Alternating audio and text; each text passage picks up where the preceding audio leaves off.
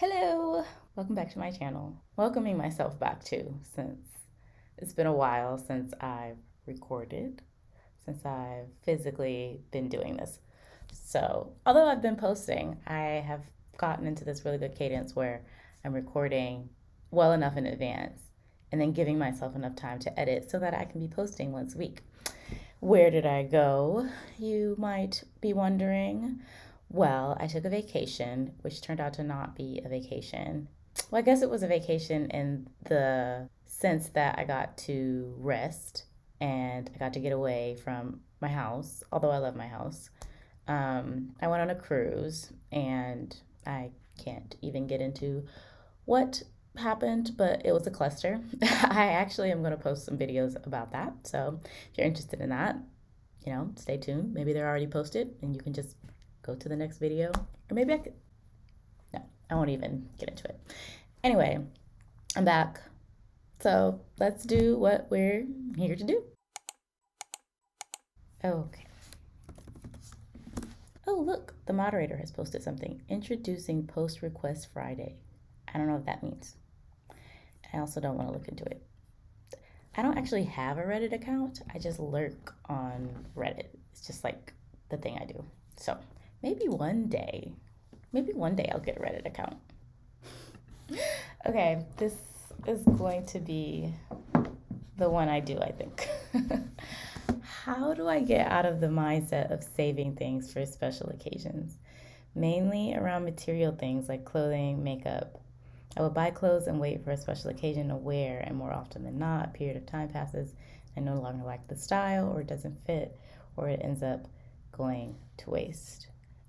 This subject is particularly of interest to me, and I am particularly passionate about it because I come from a family of hoarders via my mother's side.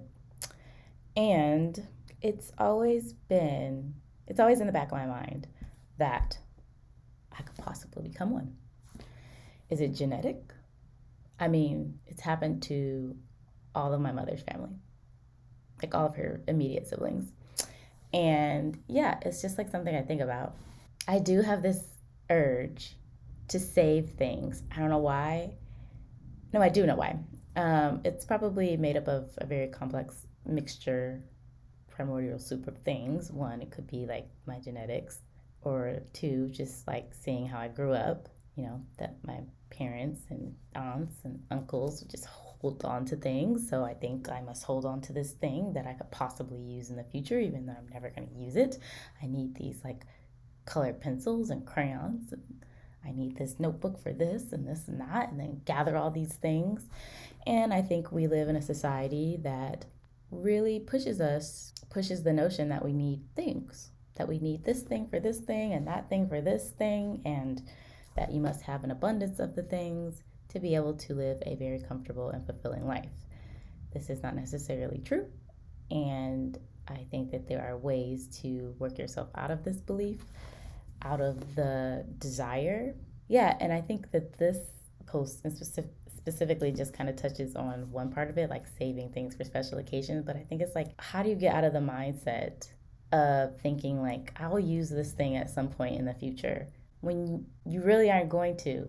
How do we get out of the mindset of like also purchasing things thinking that, we're going to use it at some point in the future and we're not?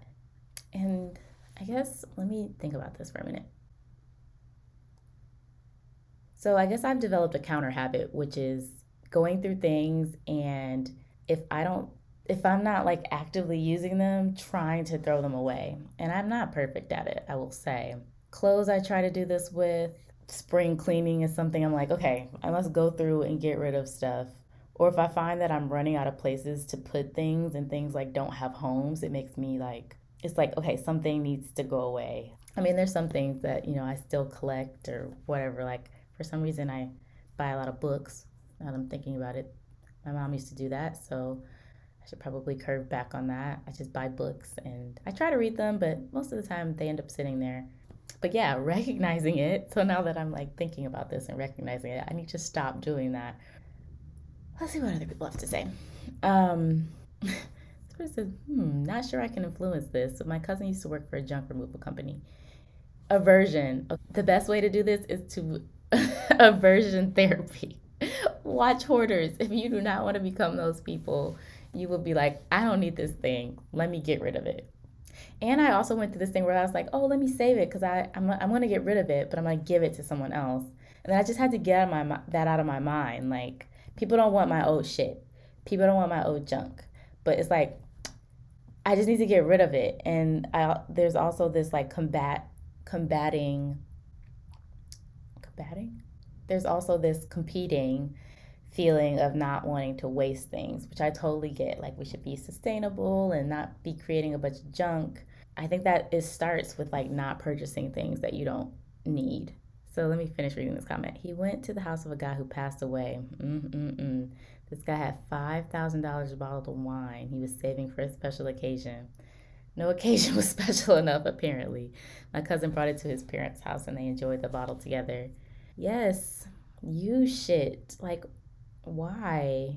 I also think that there's some blame to put on, and I'm just thinking about makeup specifically, like, why do they make bottles of makeup so large? For example, if mascara is supposed to expire after 3 months, why is the container so big? You can make a smaller one and charge me half the price of this, and this will last me 3 months, and then we could throw it away. I guess that would create more trash too. This is the curse of overthinking things, because now I'm like, oh, yeah, sustainability is important. So this is going to be the episode where you guys realize that I have a neuroses of overthinking and not solving problems. And just coming to a conclusion that it's okay that I don't have the answer to everything. The point is, we're starting a conversation about it. Going back to the topic is aversion. Like, see these people who have done these things and don't be them. It's not good. This reminds me of a story I heard that got me to stop saving everything for the future. A woman told me a story about how she had cancer and one day was looking around her house at all the things she accumulated. She saw so many unused things, barely used fancy china, beautiful dresses. She beat cancer and decided to enjoy everything. She started using her fancy china, wore her nice clothes out. Yeah, we do save things for the future, or for like this person says, a special occasion. Your life will be filled with moments that you can make special by just putting intention behind it. Exactly this. This is also fortuitous, because I've been thinking, like, this is it. This is my life. I am 34, going on 35. If I want to do things like travel and blah, blah, I just need to start doing them. The other week, I was just like, fuck it. I want to travel. I want to put my body in some, like, another place and enjoy that place. And I need to start doing it. And I need to start taking time off to actually enjoy those places. So I requested my first long weekend. I got it off and I was like, the world didn't stop. And I'm also going to stay longer. And like, I'm just going to go to a co-working space. And it's like, we need to live life now. Any moment could be a special occasion. Like, if you have something and you're saving it, make a special occasion. But also, I think, don't buy shit for future things that are kind of like ethereal. What's the word I'm looking for?